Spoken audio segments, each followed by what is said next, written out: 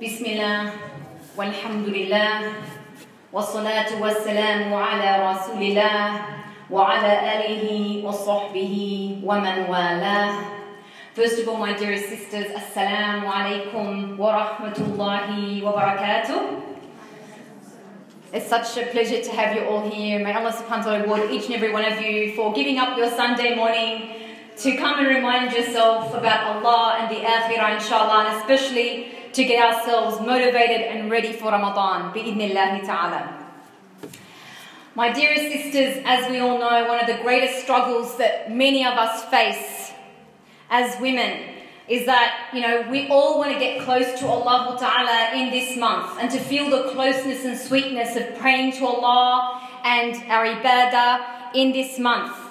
But subhanAllah, we find that what happens is because of how many responsibilities we have and the busy schedules that we have, all of that tends to get in the way and take away from that time that we have that we want to dedicate towards focusing on getting close to Allah subhanahu wa ta'ala in this month.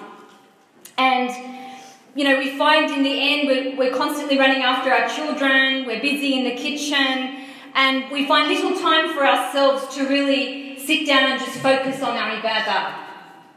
And, some of you may not be mothers, but you may be struggling with assignments or exams, and all of that makes you feel burnt out, and you can feel resentful when you look at others who are having that time to peacefully recite the Quran and, get close to Allah subhanahu wa ta'ala. So as I was saying, subhanAllah, many times we can feel quite resentful.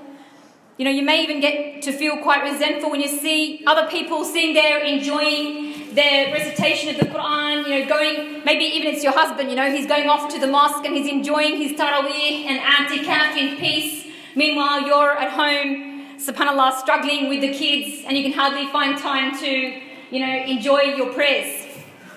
So that's why, bi'idhnillah, what I wanted to speak about today is how we can get the most out of Ramadan despite how busy we may be. And I'm going to go through a lot of points, but inshallah at the end, if you have any further things you want to talk about, we can go into that as well. Okay, so the first step, if we want to try to have the Ramadan that we wish for, is we need to free up, as much time as we can for Ramadan beforehand. So you need to plan ahead. Okay, your goal must be to plan ahead and to free up as much time as you can. So you need to think ahead of what's going to happen in Ramadan and what are the things that you can maybe do now to get them out of the way so that you have more time in Ramadan. So what does that mean? It means anything you're able to drop from your schedule that you can get rid of. Things that's not really that necessary, those are the things you should be trying to drop out of your schedule to free up your time. Appointments, postpone them if you can. If you possibly can cut down on your work schedule. Like if you work, if you can possibly take a bit more time off or cut down your work schedule. Anything that's not necessary for you, try to get it out of the way or postpone it. Like same thing with assignments. If you've got assignments due, they're due in Ramadan, you try to get them due, try to get them done before Ramadan. Exams. If you have exams, we've still got, a week and a bit. You could, inshallah, use this time to try to put in a bit of extra effort to try to get some of that study done before Ramadan comes. Another very important point that really helps, and that is if you can possibly spring clean your house before Ramadan comes. This is also one of the things that's going to save you a lot of time when Ramadan comes. A lot of people, as you know, they tend to spring clean their house before Eid. They waste many, many days at the end of Ramadan spring cleaning their house, where that could have been used, doing muraja'ah of the Quran, reciting the Quran, revising. So they burn up that time instead. So that's why if you can possibly spring clean the house before Ramadan comes, because that way, sisters, the first day of Ramadan comes and all that's required from you is to sit down and open up your mushaf and start reciting, because everything's done. You feel your mind is free because you've done everything you need to do for the house. So all you've got to do is focus on your ibadah. So that should be what we should be aiming for. Another thing is if you know that you have to invite certain people for iftar, all right? If possible, try to get those, you know, if you've got to do like pastries or sweets, you try to get those done now before Ramadan comes. Even Eid sweets. Some people spend the last part of Ramadan doing all their Eid sweets. So if you can possibly do that before Ramadan comes, that's going to save you a lot of time in Ramadan. And even, you know, when it comes to thinking about who you're going to invite for iftar, my advice is don't overdo it. Just invite who you need to really invite, but don't go crazy in doing iftar invitations, because really, like, look, what is the purpose of iftar anyway, mainly in Ramadan? It's to feed the fasting so you get the ajr, isn't it? And also to keep Silat Rahim, like to maintain the blood ties, of course. But in general, you don't want to overdo it with your iftar invitations. It's the honest truth is how many days are wasted, because when we have an iftar invitation, we have very little time to do any ibadah in that particular day. So as much as you can get out of those iftar invitations, just so you can focus on what Ramadan's really about. And another thing also as well here is the Eid shopping. Especially if you're the type that wants to get new clothes for every single kid in your family and you have 10 children. My advice is, as I said, you've got a week and 2 days or 3 days. It's probably cheaper to get the clothes now than it will be after when it's Ramadan. So quickly go out, hit the shops and get those clothes now, so you save all that time and frustration at the end of Ramadan looking for all those clothes and matching shoes and all of that, what, you know, people do. And look, at the end of the day, let's be honest, kids do not need to wear new clothes. They just need to wear good clothes. They don't need to wear new clothes. So if they've got some clothes that still fit them from a previous year or a wedding they've just gone to, that would be great for Eid, inshallah. Another thing you can do is you can do meal planning. A lot of sisters find meal planning very beneficial. So if you can plan ahead what meals you want to have, you know, if you can get the shopping done for those meals beforehand, stock up your freezer, so everything's done, because as well we want to reduce going out of the house as much as possible, and that includes shopping. How much time do we waste shopping? So if we can get most of our major shopping done before Ramadan, then it's just a matter of going out and getting the small, simple things we need to get that adds on to the extras that we need. So those are some of the things we should be focusing on, you know, before Ramadan. As I said, the aim is try to think about anything you can do to free up extra time for yourself in Ramadan. The next point is, my dearest sisters, to simplify your Ramadan as much as possible. So what do I mean by that? I mean, try to make it as easy as possible on yourself. Do not overload yourself in Ramadan. In fact, I want you to really just step back and try to calm down with all the things, all the burdens you tend to place on yourself, the extra pressure you place on yourself. Normally it's women, we ourselves are the ones who place all the pressure on ourselves. Most of the time, it's not the husbands, it's actually ourselves. We think we have to do this and we have to do that. Ramadan is a time for us, like I say to sisters, take a holiday from this dunya. Take a holiday from this dunya, slow down and try to enjoy this time and focus on your ibadah, because it's so important for us to replenish our souls. We need to, you know, really slow down and take this time out to replenish our souls, you know, our soul sisters. How many of us are struggling in trying to maintain our iman in these times? How many of us are suffering from stress-related problems, whether anxiety or depression, all of these things? All of this is a sign that we need to slow down and start to give ourselves the time to, you know, enjoy ibadah, feel the halawa of the ibadah, feel the sweetness of the ibadah, my dearest sisters.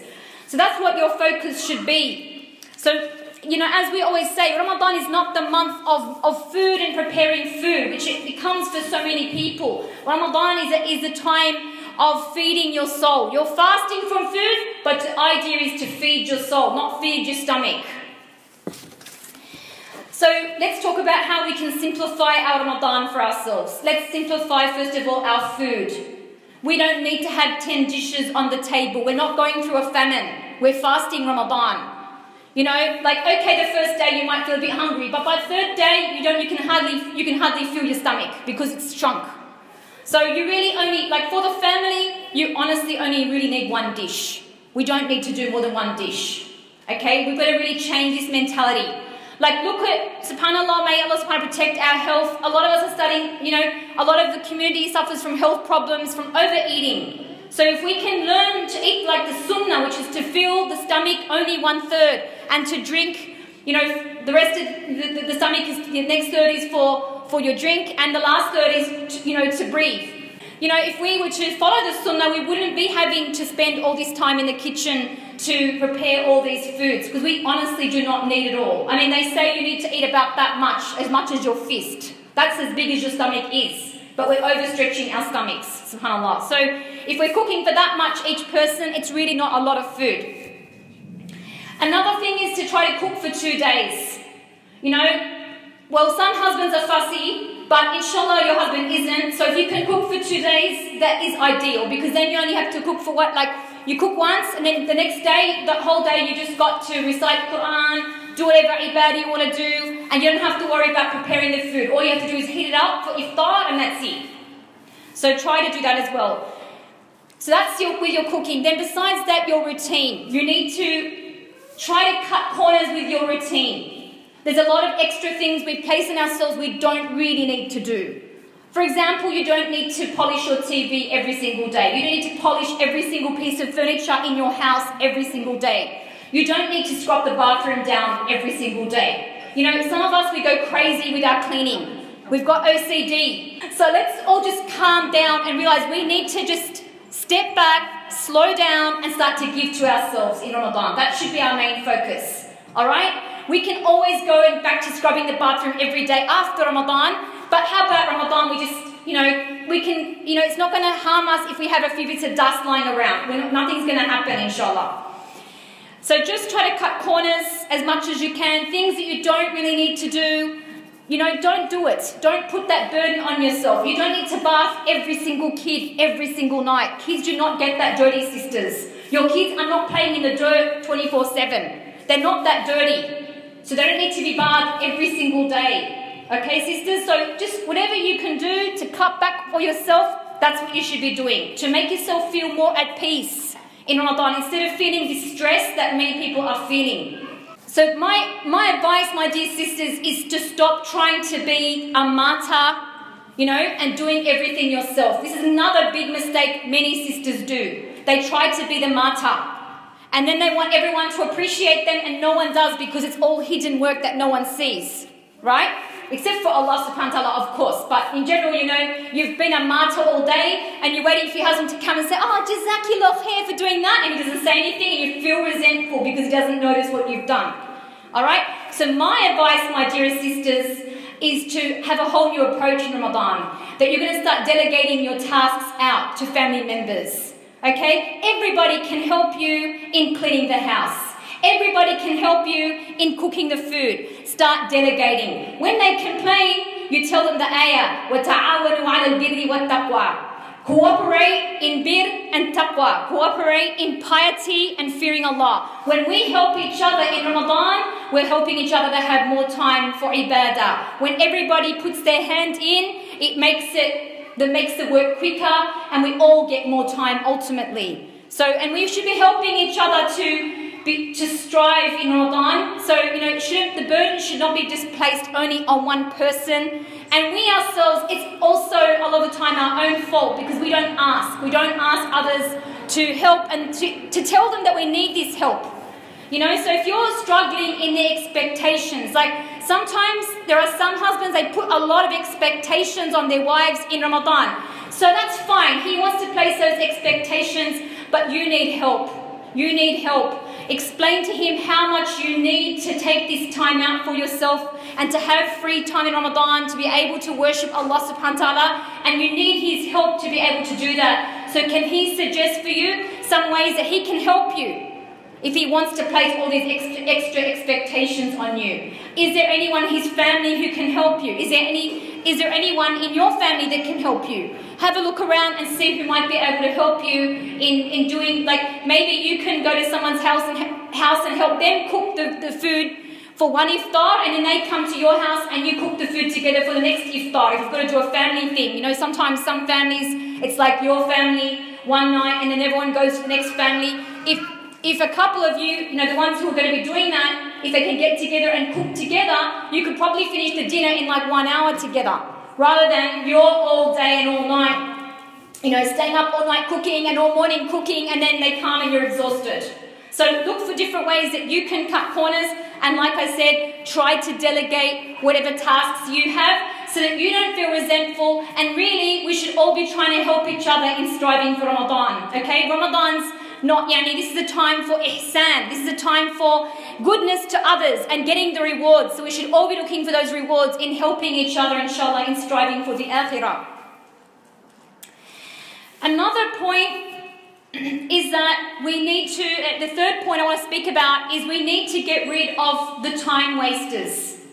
Because, many of us, we complain that we don't have enough time. That's a very common complaint that many sisters make. I don't have enough time. But let's have a look at what you do with your time. If we have a really close look at what you do with your time, like how much time do we spend on social media? Even if you just spend 1 or 2 hours a day, just say you spend 2 hours a day on social media, when you add it all up, how many times you check your Facebook page? If you spend, say quarter of an hour in the morning, quarter of an hour in the middle of the day, it all adds up to say 2 hours, then times that by 7 days, that's 14 hours. 14 hours is a whole day. It's more than a whole day of daylight, that we could have been doing so much. So sometimes we're saying, I'm so busy, I don't have time, but in reality, it's because we don't make use of our time in a more beneficial way, and that's the reason we have so much, we don't have enough time.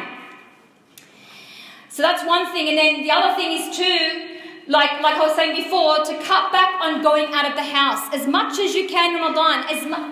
If possible, try to stay home as much as you can in Ramadan, to keep that time for yourself, So don't focus on going shopping in Ramadan. Shopping takes so much time out of your schedule, like I was saying before. And another thing as well is Ramadan is not the time for sitting watching TV series or watching, musalsalat, And a lot of people waste a lot of time with that. That's fine outside Ramadan to have a bit of recreation. But when it's Ramadan is not a time for watching TV series. Now, I know a lot of people are watching, for example, that series right now, Ertugrul, I can't say the word, that Turkish series, subhanAllah. But look, sisters, as much as, alhamdulillah, it's got some good, beneficial things in it, but it's not for Ramadan. It's not for Ramadan. So put a pause on it, watch the next few episodes as much as you can before Ramadan comes, and look forward to it after Ramadan. But, I tell you, in my family, we've always had the policy that Ramadan, the TV does not even get turned on once. That's how it is for us. Like, it's just not the time. You've got to put a pause on the dunya. Ramadan, you've got to put a pause on the dunya, sisters. You've got to block it out to really get the benefit of Ramadan. The other thing that we can waste time on as well in Ramadan is socializing. Now, okay, you do need to always, you've got to see human beings every now and again. But look, ultimately, sisters, I suggest to you that during the days you don't mix with people and go to their houses and just sit around and socialize. It's not the time for socializing in Ramadan. But try to limit your socializing to, say, when you go to an iftar, when you go to someone's house for iftar. But even then, don't overdo it with the socializing. You need to put your priorities in order of what you're planning for Ramadan, as I'll come to speak about. But you don't want to be spending all night socializing. You've got to have that time also for your tarawih prayers, as we'll come to. But besides that, your socializing can also be in the form of when you come for tarawih. You come for tarawih, you talk to the sisters who are there in the masjid a little bit, like, for example, before the prayer or after the prayer. And just that human contact, it takes that need away from you, from feeling that you need to have, to see people during Ramadan. Another thing I do as well, of course, I have my classes as well. So obviously coming to lessons, but at least you're coming with the intention of coming to a lesson, but you're connecting with others through that. So, you're coming for the sake of Allah together to learn what's khair for you in this life and in the akhirah. But at the same time, you're still getting that human, interaction. So if you're going to socialize, like I said, try to do it in the ways that it's not just it's not time wasting. And if you look at the Salaf sisters anyway, in Ramadan, you see a lot of them, they used to actually stick to the masjid when they were fasting. And when they were asked why, they said they feared mixing with people, because once you mix with people, it's very likely you're going to fall into, say, backbiting, gossiping, things that reduce the reward for your fasting. So that's why, dear sisters, as much as possible, avoid socializing too much in Ramadan, especially during the day when you're fasting, because you can easily reduce your reward in 1 minute. You know how easy it is for sisters to suddenly start gossiping about someone, backbiting, or just talking about dunya, things that don't benefit. And subhanAllah, like sometimes you can feel so motivated for Ramadan and on such a high in what you're doing, and because you went and mixed with certain people and they just start talking about all this stuff, you come back and you kind of lose your motivation. So that's why it's better to not mix too much in Ramadan, inshallah. The next point, sisters, that I have is to plan for quality over quantity. Plan for quality over quantity when you're busy. That's what you have to focus on. Like if we look at what Allah Ta'ala tells us in the Quran anyway, He says in Surah Al-Mulk, الَّذِي خَلَقَ الْمَوْتَ وَالْحَيَاةَ لِيَبْلُوَكُمْ أَيُّكُمْ أَحْسَنُ عَمَلًا وَهُوَ الْعَزِيزُ الْغَفُورُ. So Allah Ta'ala, He tells us in this verse that He's the one who created both death and life, لِيَبْلُوَكُمْ, to test you, أَيُّكُمْ, which one of you is what? أَحْسَنُ عَمَلًا, is best in deeds. He didn't say أَكْثَرُ عَمَلًا, He didn't say the most in deeds. He said the best. So that's why, my dearest sisters, especially when you're very busy, you need to focus on al-ikhlas. Doing the small deeds that you can do with ikhlas. That is far better than somebody who does many, many, many deeds or huge deeds without ikhlas, without sincerity. So this should be your focus, that whatever you do, you try to aim for maximum ikhlas as much as possible. Sincerity for the sake of Allah, without riya, without showing off, for the sake of Allah alone, and trying to reach al-ihsan in everything you do. Trying to perfect everything you do. What do I mean by that? I'm going to go through the different things we should be aiming towards perfecting to the best of our abilities in Ramadan. And number one of those things which should be in our plan for trying to perfect is our salah, is our prayers.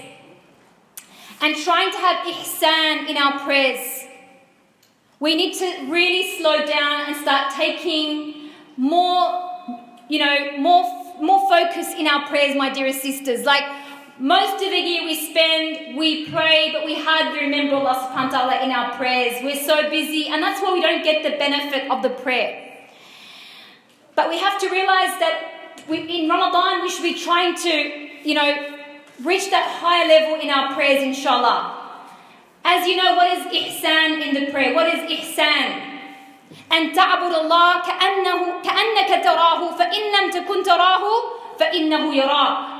To worship Allah subhanahu wa ta'ala as if you can see Him, and even if you can't see Him, then verily He sees you. This is the level we should be trying to reach in our prayers. So how are we going to achieve this, my dearest sisters? First of all, we have to learn to slow down in our prayers. We have to realize how much we're in need for our prayers. Why are we all suffering so much stress and all of these problems? Because, subhanAllah, we're not really giving the prayer, we're not realizing how important the prayer is for us and using it like a medicine for ourselves, subhanAllah. So how do you do that? Well, number one, you need to be focusing on trying to pray your prayers in the beginning of their times. In the beginning of their times. Because when you pray towards the end, that's when you're more likely going to rush and you're not going to enjoy your prayer. But when you pray in the beginning, that's when you've got more time, you feel you're more relaxed, you focus more. And anyway, subhanAllah, the reward for praying in the beginning is not like the reward for praying in the end. When the Prophet ﷺ was asked, what is the best of deeds? What did he say? He said, as-salatu ala waqtiha, the prayer in its time. So the prayer in the beginning of its time is far greater in reward. And what was I just saying to you a moment ago? I was saying to you that a lot of you are complaining because you're so busy, you hardly have enough time, and you're worried about how you can get how can you maximize your Ramadan? Look for those, try to, whatever deeds you do, you try to maximize them. Whatever deeds you can do, you try to maximize them. How do you do that? Number one, ikhlas, like I said. And number two, trying to perfect them. Number two, trying to perfect them as much as you can. And doing them in the times where they're greater in reward. So that way, if you can only pray your Fard prayer, you've maximized it by praying in the beginning or towards the beginning of its time. I don't say you have to pray within the first 5 minutes, but, first half an hour, maximum the first hour. Try not to delay your prayer longer than that because you don't get the taste. You don't get the same taste. And the other thing too, sisters, don't compare to others when it comes to your prayers. Like you might see some people, subhanAllah, they pray long prayers in Ramadan, and you might think that's better to yourself. Allahu alam if that's better. Because a prayer with ikhlas and khushu', which might be shorter, where you get close to Allah in that prayer, is far better than a prayer where a person stands for long periods of time and all they're wishing is to get out of that prayer because they're so tired and they just want to get out of that prayer. You see? So think about quality over quantity. That's what I'm advising you, inshallah. And another thing here too, sisters, is focus, especially in your sajda. When you're in the prostration to Allah subhanahu wa ta'ala, remind yourself this is the closest you can be in this dunya to Allah subhanahu wa ta'ala. So make use of it by making lots of dua and calling upon Allah, pouring out your problems to Allah subhanahu wa ta'ala in your sajda. This is what you should be doing in your sajda to get close to Allah. Make use of your sajda. Besides trying to focus on our prayers, the other thing we should be trying to maximize as much as we can is our fasting. Okay, when we're busy, we can only focus on what we're able to fit in, but whatever we're able to fit in, and these are essentials. Obviously, praying five times a day is non-negotiable. Okay, fasting Ramadan is non-negotiable. So those non-negotiables, we try to make sure we're doing them to the maximum of our ability, inshallah, to get the maximum reward for them. So we need to try to perfect our fasting. A lot of people are under the impression that fasting is just one level, and they don't realize that fasting is many levels. People are on different levels in their fasting.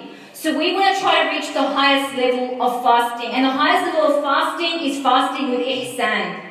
Fasting, as I said, أن تعبد الله كأنك تراه فإن لم تكن تراه فإنه يراك. Fasting as if you can see Allah, and even if you can't see Him, then verily know that He sees you. This is what we should be trying to aim at, that at every moment of my day, I've got that consciousness that Allah subhanahu wa ta'ala is watching me in whatever I say, watching me in whatever I do, watching me in whatever I look at, watching me in whatever I listen to, watching me in whatever I speak with my tongue. So if I can reach that level, I'm reaching the highest level of fasting, bi'idhnillahi ta'ala. And the Prophet sallallahu alaihi wasallam, he told us about the reward for that person who fasts with sincerity for the sake of Allah. Man sama Ramadan imanan wa ihtisaban ghufira lahu ma taqaddama min dhanbi. Whoever fasted Ramadan with sincere iman, hoping for the reward from Allah, like their previous sins will be forgiven. So this is what we're aiming for in our fasting, inshallah. And the other thing, my dearest sisters, you have to also know what is it that brings you close to Allah subhanahu wa ta'ala anyway. What is it that brings you close to Allah? It's the fara'id, first of all. Number one is the fara'id. Number one is the compulsory actions. As the Prophet sallallahu alaihi wasallam tells us in a hadith Qudsi, that Allah Ta'ala says, ما تقرب إلي عبدي بشيء أحب إلي مما افترضته عليه. My servant does not come near to me with anything which is more love to me than what I have made fard upon him, than what I have made obligatory upon him. ولا يزال عبدي يتقرب إلي بالنوافل حتى أحبه. And my servant continues to draw close to me bin nawafil, with the voluntary deeds, hatta uhibba, until I love him. And then what does he say in the rest of the hadith? And when I love him, I am the seeing with which he sees. I am the hearing with which he hears. I am, the hand with which he reaches, and the leg with which, he walks, subhanAllah. So what does this mean? It means when you reach that high level, inshallah, ya Rabbi, may Allah bless us all with it, of wilayah, with Allah. with wilaya, where you're under the protection of Allah subhanahu wa ta'ala, due to your ihsan, then Allah ta'ala protects your eyes from what you look at. He protects your ears from what you listen to. He protects your tongue from what you say. He protects your hand from going to anything which is haram, or your legs from taking you anywhere which is not pleasing to Allah Azza wa Jal. So this is the point we want to try to reach to, my dearest sisters.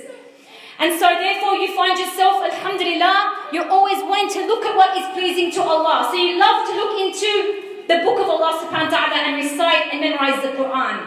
And you love to, recite the Quran and to say the dhikr of Allah and to make dua to Allah Azza wa Jal.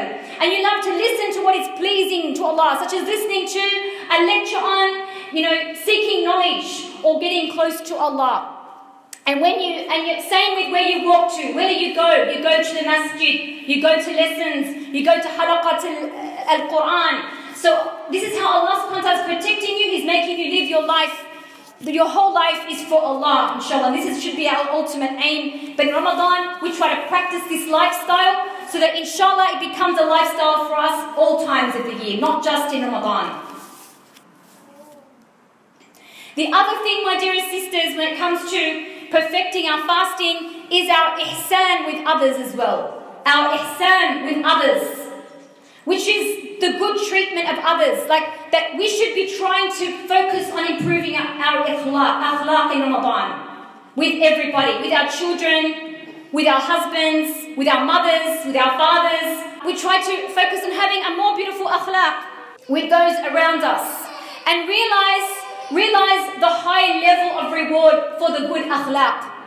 So you might not be able to do many deeds, sisters, because you're so busy with your kids or so busy with your household duties, but you can always try to improve your akhlaq by smiling more at your husband, by smiling more at your children. Sometimes we forget to smile.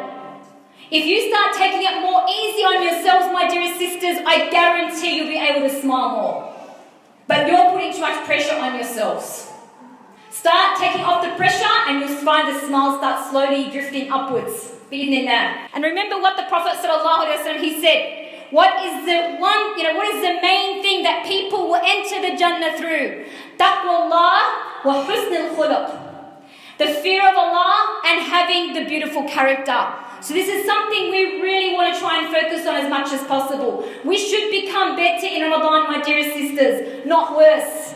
A lot of people in Ramadan, because you're feeling tired, you're feeling hungry, you start to become a bit of a monster. Maybe you start screaming at people, arguing more, screaming at the kids. So as I said, if you try to just step back and realize what Ramadan's about, you're trying to perfect your fasting, you're trying to reach ihsan in your fasting, and if you feel really upset, you're starting to get upset, say to the person, inni sa'ima, like I'm fasting, take it easy on me. I ask Allah to make it easy, that you make it easy on me. Say those kind of things to remind them to back off and just let you focus on your fasting. As well, the husbands, they always love to just try to, argue with you in Ramadan. It's always that day where they're going to try and provoke you and get you into a fight. Sometimes some husbands, they love to argue. It's just like something they enjoy, So, when that happens, just step back and realize, you know what? I'm not going to let anyone, inshallah, destroy my rewards for this day. I've worked hard for this day. Just tell him, look, I'm fasting. Inshallah, I'll talk to you about this after Maghrib.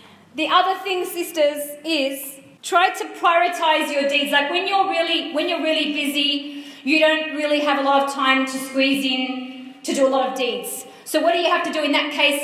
Then you have to make the most of doing as many of the deeds that maximize your rewards, and also the times in which your deeds are maximized. So I'm going to explain that a little bit. So for example, there are certain types of dhikr that bring greater reward than others. An example of this is once, for example, Juwayriyah radiallahu anha was after Fajr she stayed sitting remembering Allah Azza wa Jal. And the Prophet ﷺ went out and she was sitting remembering Allah subhanahu wa ta'ala. And then when he came back towards the Dhuhr time, she was still sitting there remembering Allah. And so, subhanAllah, the Prophet ﷺ told her, you know, I have said 4 phrases that's equal to all that you said in this time. And he said, Subhanallah, Subhanallahi wa bihamdihi, adada khalqihi, wa rida nafsihi, waznata arshihi, wa midada kalimati. These 4 phrases is equal to everything that you have said. So if we can say these, like that's from the du'as we say in the morning and evening. You say it 3 times. You can find the du'a in the fortress of a Muslim. Alright, sisters, but so if you don't have time, surely when you're driving the kids to school, surely when you're just sitting after Fajr prayer, you can say these 4 lines, that you can look in your du'a book to read them, and subhanAllah, that's equal to as if you had sat from after Fajr all the way to almost Dhuhr in remembering Allah and making dhikr of Allah subhanahu wa ta'ala. Do you understand? And the same thing with Surah Al-Ikhlas. There are some narrations. For example, there's a narration that mentions if you say Surah Al-Ikhlas, recite it, 10 times, Allah Ta'ala will build for you a house in Al-Jannah. And if you recite Surah Al-Ikhlas, it's equal to 1/3 of the Quran. So if you recite it 3 times, you get the reward as if you recited the Quran, yani the whole Quran. So there are many deeds which we can do to maximize our reward as much as we can. If we're very busy, we just try to fit these things into our routine. Then besides that, we've also got times which are greater, which we should pay more attention to. For example, the last third of the night. We know that this is the time when Allah Ta'ala descends in a manner that befits His majesty and perfection and answers the dua of those who call upon Him. The last hour on Friday as well. We should make the most of these times. And then especially the last 10 nights of Ramadan. We should be focusing on these, and especially in the odd nights, and especially trying to get Laylatul Qadr. So those are things which we cannot neglect. Like you might take an easy pace with yourself in the beginning of Ramadan, but you should be slowly trying to work yourself up towards the last 10 days. The last 10 days is when you really give it your all, inshallah. So when you don't have much time, that's what you do. Take it easy on yourself the first 10 days. Even the first 20 days, it's alright. It's alright. Go on a moderate pace, as if you're running a race. Just go on the moderate pace that you're able to do with, don't make it hard on yourself, make it flexible, your routine. But then in your last 10 days, you try your best to maximize as much as you can, inshallah. Okay, now we come to the next point, which is to set achievable goals for yourself. It's important that before we go into Ramadan, we've already got a visual image of what we're hoping to achieve. And this comes down to 2 things. The first one is having a daily plan. You should have an idea of how is your schedule going to look like each day. What's your daily schedule going to look like for you, according to your circumstances? And then the second part of that is, what are the main things that you want to achieve in the whole month of Ramadan? Like overall, what are the main deeds that you would like to have when you leave Ramadan, that you've done these particular deeds? Okay, so I'm going to talk about those. So, first of all, for your daily plan, everybody's daily plan should be that they want to aim towards praying all their Fajr prayers on time.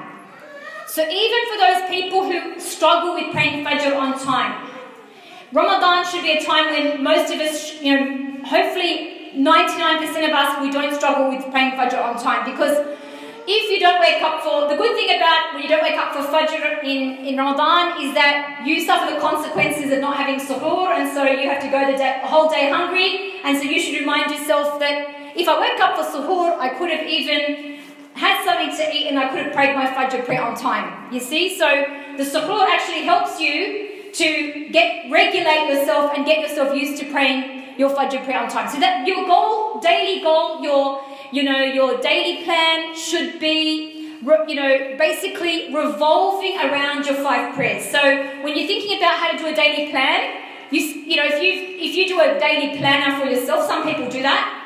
You slot in your day, when am I going to be praying? That's a priority. I put those first. So for example, if I want to cook something, I can get it started, but I know that I do it before, for example, 12, because I know that around 12 I need to go pray. Or, you know, the kids, the baby, you know, I know that he goes to sleep at, I don't know, maybe he's going to wake up at 12:15 or something like that. So you say to yourself, I know he's going to wake up at 12:15, he's going to need a breastfeed. So therefore I need to have my wudu before 12 so that I can pray my dhuhr prayer, you know, before he wakes up. So you've got to think about your own schedule and how you're going to schedule the kids around, you know, and everything else you're going to do around your 5 prayers. You know, even you might say to yourself, all right, look, every you know, day in the middle of the day, because I know it's time for dhuhr, I'm going to make that the lunchtime for the kids, you know, put them somewhere where they're, you know, safe, and give them something they like to eat, and then you quickly run away and go get wudu and pray your dhuhr prayer while they're in the beginning of their food, usually, like something they like, even if it comes down to that where you've got no choice except to give them, say, some cheesels or something that's going to make them sit there and maybe be quiet while they put the cheesels on their fingers, you know, like rings. But they'll be doing that, and you'll be able to pray with, you know, you'll actually enjoy your dhuhr prayer because, you know, they're so entertained with what they're doing. So you've got to be a little bit imaginative if you want to find time to actually enjoy your prayer. But you've got to think ahead. It needs pre-planning. Okay, so that's what you should be trying to do. Then the other thing is you need to think about when are you going to be reading your Quran every day. Because usually we're so busy, days go by, we don't read, we don't recite. So there should be a time, you think about your own routine. Is it going to be after Fajr, before everybody wakes up? Is it going to be after you drop the kids to school? Or is it going to be before you go to sleep? But you need to know that's a time that you're going to stick to it. You never compromise that time. Or it could be after every Fard prayer, that you have your mushaf next to where you pray, and then every time you pray your Fard prayer, and after you finish doing your dhikr, you reach out, you get your mushaf, and you start to recite from the Quran, even 15-20 minutes, and you've done some Quran, and that adds up. Those 15-20 minutes after every Fard prayer, that adds up, doesn't it? And you could read quite a lot by the end of that day. Then another thing for a daily plan is if we would hope to try to be praying all of the 12 rawatib prayers, which are the prayers that are attached to the Fard prayers. So the 2 before Fajr, the 4 rak'at before Dhuhr, and the 2 after Dhuhr, and the 2 after Al-Maghrib, and the 2 after Al-Isha. So we try to make that part of our daily plan as well, that we try to achieve that, because we know that whoever prays these 12 prayers, Allah Ta'ala will build a house for them in Al-Jannah, if you're as consistent with this, inshallah. So we try to make that part of our habits for Ramadan. Besides that, dear sisters, you've got the Taraweeh prayers. So either you're going to go to the mosque and pray Taraweeh. Now, just so you know, alhamdulillah, usually every year here in Masjid Al-Azhar, we have babysitting available in Ramadan, in Taraweeh. So the sisters can come and pray, and they can put their kids in the childcare. But if you pray at home, you know, just because you don't come for Taraweeh, doesn't mean you can't pray at home. A lot of people think you either go to the mosque and pray Taraweeh, or you pray nothing at home. No, get up and pray as many rak'ats as you can at home, and that's your Taraweeh, you know. And, you know, the reward for Taraweeh, you know, that's why you don't want to miss it in Ramadan. The reward for praying, you know, during the nights of Ramadan, as the Prophet ﷺ told us, "Man qama Ramadan imanan wa ihtisaban, ghufira lahu ma taqaddama min dhanbi." Whoever stood during the nights of Ramadan out of sincere iman and hoping for the reward from Allah, then Allah will forgive their previous sins. So something we don't want to miss. Even if you're so tired and you can't pray 8 rak'ats, even if you just pray 4, you know, pray 2 and then pray 2, maybe you can set the alarm and wake up and pray the rest, you know, before you have your suhoor in the morning if you're so tired. Don't think you have to pray Taraweeh in the beginning of the night, my dear sisters. Taraweeh just means Qiyam al-Layl. Taraweeh means Qiyam al-Layl. Okay, it means the night prayer. It's not restricted to only praying in the beginning of the night. You can pray in the beginning of the night, you can pray in the middle of the night, you can pray at the end of the night. So you can be flexible with it. So that's our daily plan we're trying to aim towards. Of course, our morning and evening supplications as well. Our azkar of the morning and evenings, try to do at least some if you can't do all. You've got the prayer book, The Fortress of a Muslim, so you get it out. Maybe put it next to your prayer place so that you don't forget to say it after you pray, inshallah, in the Fajr prayer. And you've got all morning, even if you missed out, take it with you when you drop the kids to school. Maybe sit in the car for a bit and read them while you're in the car as you drop the kids to school, you know. Or, you know, after us, you're going to take them to Quran class or something. You can be reading them in the car while you're waiting for them to come out from their Quran class or their karate class or wherever you have to take them. You know, we've got to try to implement as much ibadah into our routine as we can. Let's get on to talking about our basic plan for the month. So when we look at the whole month of Ramadan, what are the things that when we think about how am I going to make this Ramadan something that I remember, a memorable Ramadan that I really feel has impacted upon me. Okay, so there's certain things we would like to achieve, inshallah, to walk away from Ramadan feeling that you really did your best in this month and it really had an impact on you, inshallah. So, of course, number one would be to pray Taraweeh every night. As much as possible, we try to miss our Taraweeh prayers, like I already gave you the outline on that. And then to finish, like if you are fluent in reciting Arabic, then there's no excuse for you not to finish the whole Quran reciting once, at least. Others, you have to set your own goal for yourself. Maybe you're not very fluent in reading Arabic, so maybe you set for yourself reading, for example, Juz Amma, the last section of the Quran. That's your goal for Ramadan. Everybody has to set their own goals according to what their ability is. Maybe you don't know Arabic yet, so you'll just be reading the translation. You try to read as much as the translation, but you set a goal of what you think is achievable before Ramadan comes. Then another thing is, ideally, we'd like to have fed some fasting Muslims in this month. Now, that can be done, like we said before, either by inviting people for iftar or cooking food and sending to fasting people, leaving food in the mosque or sending food to the mosque, or giving sadaqah for those associations that feed the fasting. That's one of the easiest ways. You give money to those people who are collecting to feed the hungry in refugee camps or in poor countries where you're feeding your Muslim brothers and sisters and you're getting the reward of their fast without reducing from their fast. And that's one of the easiest ways, inshallah, to gain great rewards. Imagine you're fasting your day and you're getting all these people, you're getting all their reward for their fasting, subhanAllah, while you're just, you're not even doing the efforts, subhanAllah. The other thing we would like to aim towards, my dearest sisters, is try to think about some secret good deeds that you can do in this month that's just between you and Allah subhanahu wa ta'ala. And you know that from 2 of the 7 who will be under the shade of the throne of Allah on Yawm al-Qiyamah, on the day when there's no shade except for the shade of Allah, is that person who sat alone and remembered Allah and so tears came down from their eyes. And that person who gave so secretly with their right hand that even their left hand did not know about it to that level. Yani, what it means is that those 2 deeds in particular are deeds of great ikhlas. That's why they got such a great reward, because no one knew about that deed except for Allah.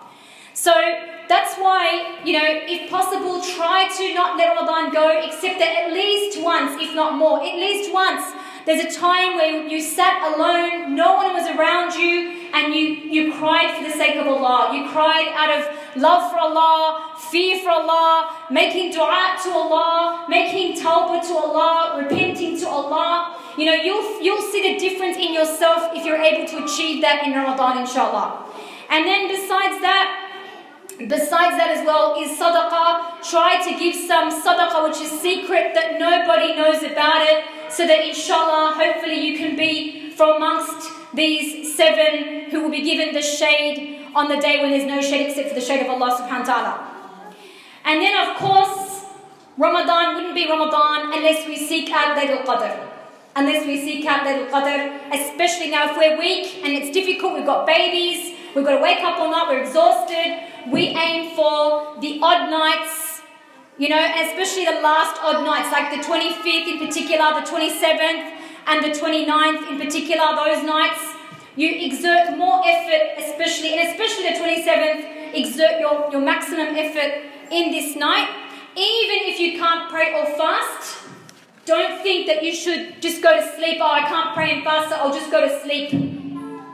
No, this could be Laylatul Qadr, when your previous sins could be forgiven.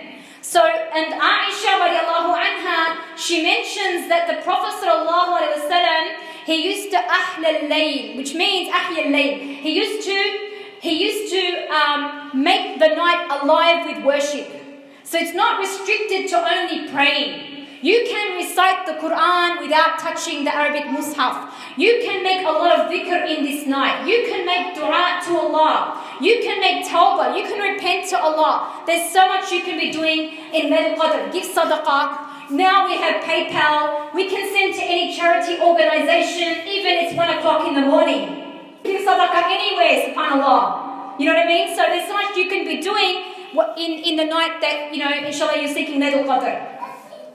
So if we try to focus on doing this in our month, you, inshallah, will leave Ramadan feeling like satisfied that you really got the most out of this month. And that's what we should be trying to achieve. Number 6 is to, make your intention to live your days and nights lillah, for the sake of Allah. That should be your ultimate aim in Ramadan. As I said, we're trying to reach that level of ihsan. And look at the ayah in the Quran. Allah Ta'ala says, قُلْ إِنَّ صَلَاتِي وَنُسُكِي وَمَحْيَايَ وَمَمَاتِي لِلَّهِ رَبِّ الْعَالَمِينَ لَا شَرِيكَ لَهُ. So Allah Ta'ala says, قُلْ إِنَّ صَلَاتِي وَنُسُكِي وَمَحْيَايَ وَمَمَاتِي لِلَّهِ رَبِّ الْعَالَمِينَ. Say verily, my salah, my prayer, and my sacrifice, and my living and my dying is for Allah alone. And that should be our whole aim in life. Our whole aim in life should be lillah, for Allah. And so when you wake up in the morning, dear sisters, with that aim, subhanAllah, your whole life takes on a whole different color. It takes on a whole different color when you're living lillah. Even when it comes to doing boring things like washing dishes, like doing housework, everything takes on a whole new purpose, a higher purpose. Your whole life takes on a higher purpose in life, subhanAllah. You start to actually weirdly enjoy things that other people find mundane because you're doing it for Allah. And you know that Allah says, فَإِنَّ اللَّهَ لَا يُضِيعُ أَجْرَ الْمُحْسِنِينَ. That verily Allah does not waste the reward of those who do good. He doesn't waste what you do. Your husband may not say Jazakillah khair. Your husband might not appreciate it. Maybe your kids don't appreciate the food you cook. But Allah sees what you do when you do it with ihsan and you do it with the intention to please Allah subhanahu wa ta'ala.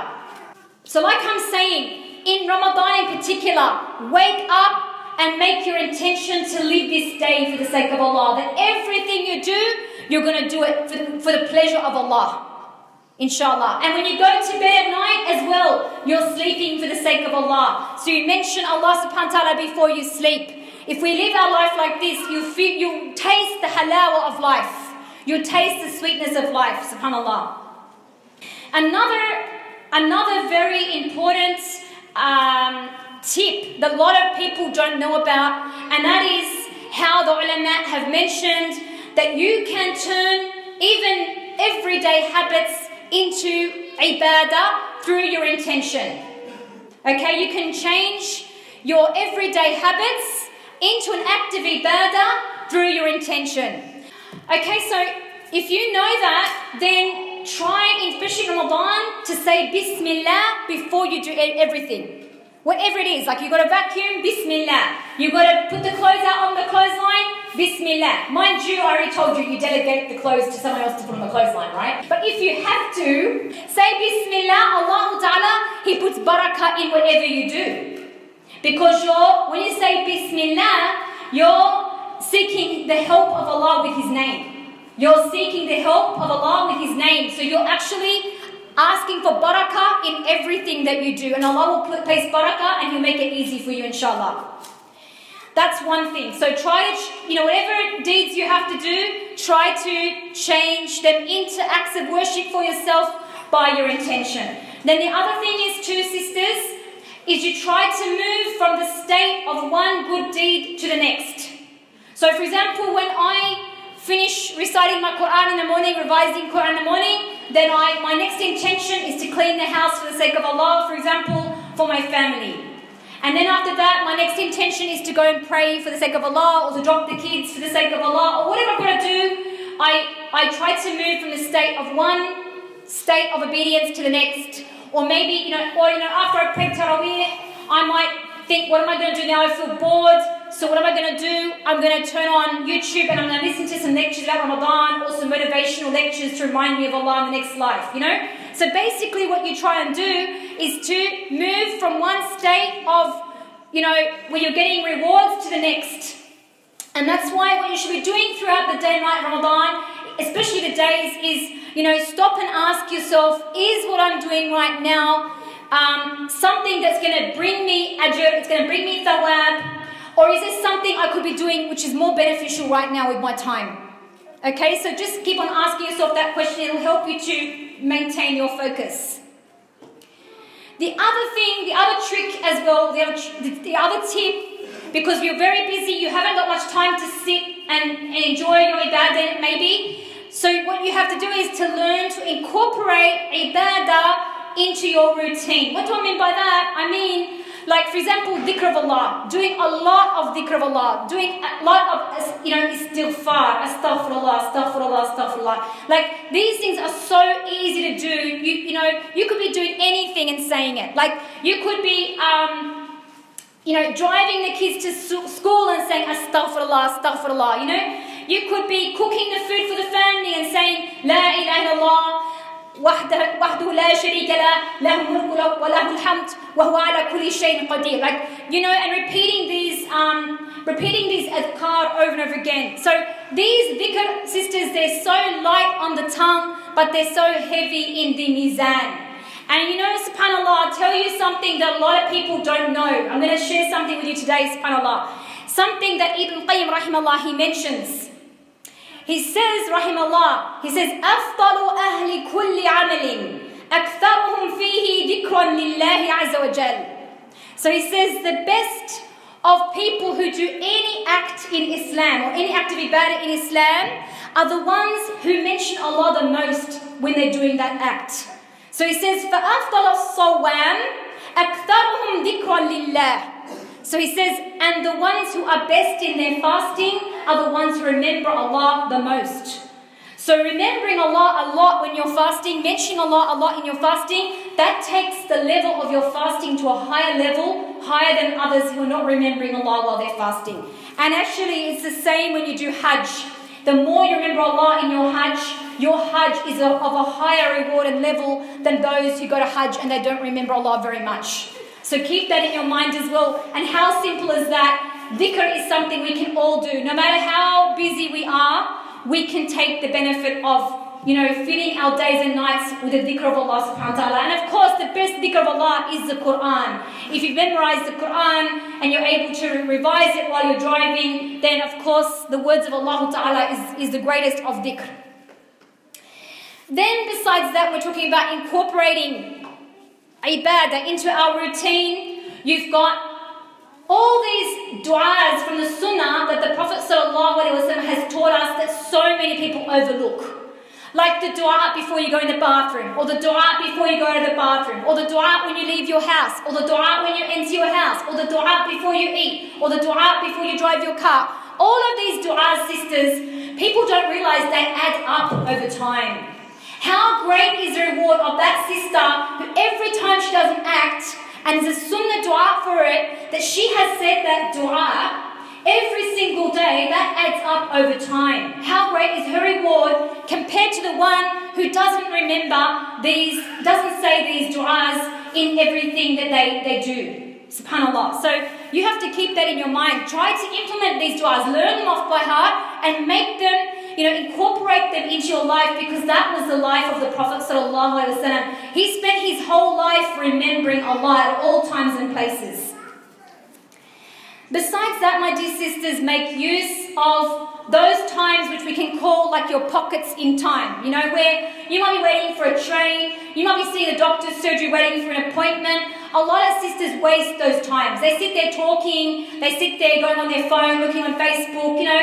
In Ramadan in particular, sisters, you shouldn't be doing that. You should be taking your, you know, hopefully on your phone you've got the app, the Quran app, or you bring your little copy of the Mus'haf, you're reciting Quran while you're waiting in that appointment, you know, you're waiting for the train, you take out your Quran, or you're doing the dhikr of Allah or dua, you know, you try to make the most of those pockets in time, waiting for the kids to come out from school. You know, all those times, use those little pockets of time. Everybody's got those pockets of time in their day. And then, you know, even when you go to the shops, I mean, subhanAllah, there's a particular dua to say before you go to the shop that has such a huge reward for it. And subhanAllah, what is the reason why it's such a huge reward? Majority of people, when they go shopping, they don't remember Allah, because going to shopping, you're just thinking about dunya. So only the person whose heart is connected with Allah will remember to mention Allah and say this dua before they go shopping. And subhanAllah says, if you say this dua, inshallah Allah will protect you from the shaitan putting, you know, how can I say, false desires in your heart that you feel like you've got to buy this and you've got to buy that when you don't really need to buy it.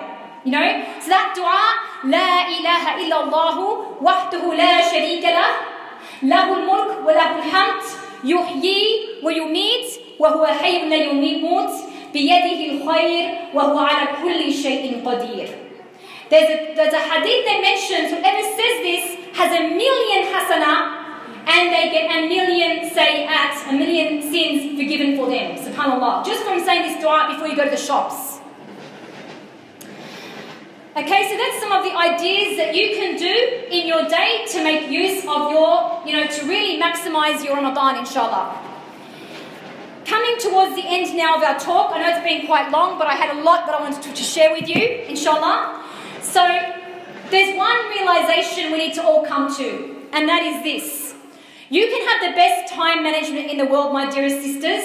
You can have, like, you can be the person that has your planner and, you know, you write out what you're going to do every day and every week. But let me tell you one thing, and that is this, that unless you have barakah in your life, then, subhanAllah, you'll not be able to achieve like others achieved. The reality is that Shaykh al-Islam Ibn Taymiyyah and all of these amazing ulama of the past, they didn't have those time planners, but what they had the barakah of Allah. They had the barakah of Allah in their lives.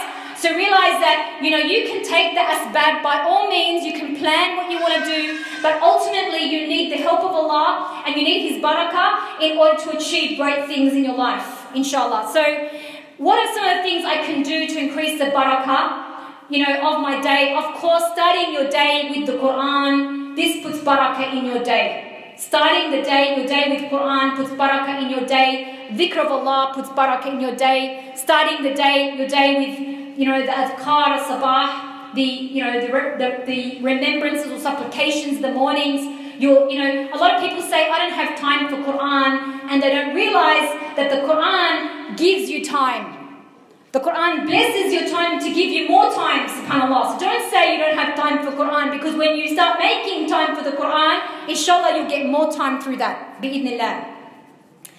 And the other thing you can obviously see is when you start off your day with these remembrances and filling your day with Quran, then that sets you on a very, like, it sets you on a positive path for the rest of the day. You know, you've already done something so positive in the beginning of the day, so it sets you on that trajectory, we could say, for the rest of the day, inshallah. And another thing that can bring barakah in your day as well, like we look at what did the Prophet ﷺ advise Fatima, radiallahu anha. You know, she was complaining because subhanAllah she had a lot of hard work to do. Her hands were becoming, maybe getting blisters and things like that because of how hard she was working. And she went to the Prophet ﷺ and asked him for a servant. And he said, shall I tell you what's better for you than a servant? And what did he tell her? He told her to say, Subhanallah 33 times, Alhamdulillah 33 times, and Allahu Akbar 34 times, and that is better for you than a servant. So if you can remember Allah subhanahu wa ta'ala before you go to sleep and to say this dhikr that the Prophet sallallahu alaihi wasallam advised Fatima, inshallah you'll find Allah will put barakah in your day, bi'idhnillahi ta'ala. And then besides that as well, like I said before, saying Bismillah in whatever you have to do, remembering Allah and saying Bismillah, Allah helps you with what you have to do. Besides that, make dua for barakah. Make dua for barakah. There is a dua based upon the dua of Isa alayhi salam in the Quran where you can say, Allahumma ja'alni mubarakan aynama kunt. Oh Allah, make me mubarakah wherever I am, in a state of barakah, wherever I am, that whatever I'm doing, wherever I am, I'm always in a state of barakah where I'm getting I'm getting rewards from Allah, I'm getting the forgiveness of Allah, I'm getting His pleasure in whatever I'm doing. I'm not wasting my time, I'm not spending my time in sins. So Allah is protecting me, inshallah. So this is another thing you can do to get barakah.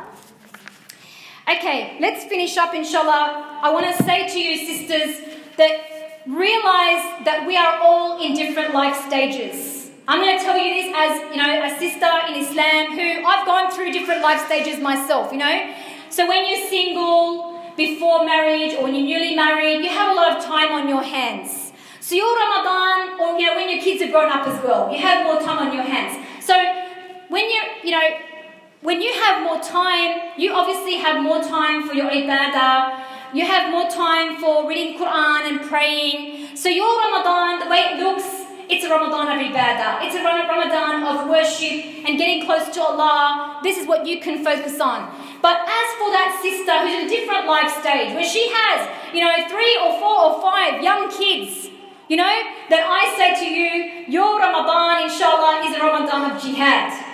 So don't try and compare to people who are having a Ramadan of ibadah while you're going through a stage of Ramadan of jihad, okay? Because you're in a Ramadan of striving. You're in a Ramadan of striving where you should be seeking the reward from Allah through your striving. Don't think that every Ramadan that the Prophet ﷺ and the Sahaba went through was an easy-going Ramadan. Three of the greatest battles were fought in Ramadan. The Battle of Badr, the Battle of Khandaq, and the Battle of Tabuk. So the Muslims were going through a great deal of hardships in those times. They didn't have a lot of time just to relax and focus on their ibadah. So that they sought their reward through their striving. So if you're struggling with, the obligations that you have on you right now in your life stage, then like I said, change your mindset to thinking that I'm in a stage of striving for the sake of Allah in what I'm doing, inshallah. I can't expect to be having this, relaxing Ramadan of ibadah like the other sisters who don't have those obligations on them like I have. But your time will come, inshallah, sisters. Those kids grow up, things change, they go to school, whatever happens, you get more time to yourself, inshallah. Bi'idhnillah, ask Allah that one day you will, get that real taste of relaxing in Ramadan and enjoying it, inshallah. But it will come, bi'idhnillah. I'm going to finish up now, but we can leave some of the other things to the questions. But let's just say, dear sisters, the most important thing in getting the most out of Ramadan, inshallah, when you're busy, is you need to come to Ramadan having husn al-dhan in Allah. You need to come to Ramadan having husn al-dhan, having the highest hopes with Allah that Allah is going to bless you in this Ramadan. Okay? And Allah says in the Quran, وَالَّذِينَ جَاهَدُوا فِينَا لَنَهْدِيَنَّهُمْ سُبُلُنَا وَإِنَّ اللَّهَ لَمَعَ الْمُحْسِنِينَ. Allah Ta'ala says, those who strive for our sake, لَنَهْدِيَنَّهُمْ سُبُلُنَا. Whoever strives for our sake, Allah will open His paths to you. He will open the paths. So it's got to do with your heart to start off with. If you enter Ramadan with husn al-dhan, hoping for the best Ramadan from Allah, then when you strive for that, Allah will give it to you. And He'll open up ways for you to have the best Ramadan, inshallah, bi'idhnillah, and to attain the highest reward in this month, inshallah. And Allah says, وَإِنَّ اللَّهَ لَمَعَ الْمُحْسِنِينَ. Allah is with those who do good. So the more you strive, the more you seek ihsan with Allah, the more you find Allah helping you to achieve your aims.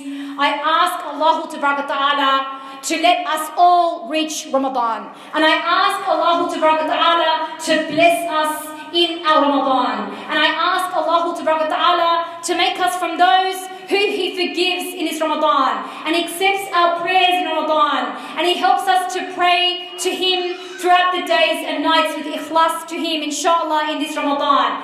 And I ask Allah Ta'ala to accept our fasting and help us to reach a level of ihsan in our fasting and help us to reach a level of ihsan in our prayers. And I ask Allah Ta'ala to make us from those who He saves from the hellfire in this month. And I ask Allah Ta'ala to accept all of our deeds and to bless us in this Ramadan. And I ask Allah Ta'ala to relieve the suffering from all of our brothers and sisters around the world. May He make this Ramadan a healing for the hearts of the mu'mineen all around the world, inshallah. I ask Allah Ta'ala to not let any of us leave this gathering except that He's forgiven us. وصلى الله وسلم وبارك على نبينا محمد وعلى آله وصحبه أجمعين. سبحانك اللهم وبحمدك نشهد أن لا إله إلا أنت نستغفرك ونتوب إليك.